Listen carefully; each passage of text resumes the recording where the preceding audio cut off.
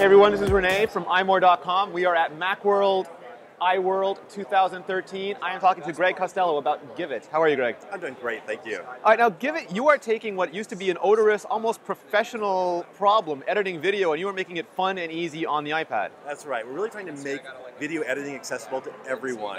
You know, a lot of people struggle with things like Final Cut or even iMovie. Yes. And they want to make videos, but they don't know how. Or the computer itself intimidates them.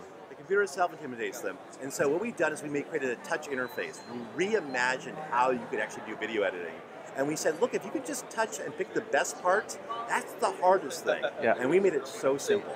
So you didn't just take an existing computer app and put it on the iPad. You tried to think how you could use the iPad to make your video edits. We knew that the standard way will not work with the average person. First of all, it takes too long. If you've ever done any video editing, you know that usually it's an hour-long process, even for a very short video. With ours, it's just minutes. Greg, thank you very much. This was Renee from iMore. We are at Macworld iWorld 2013, and that was Givit.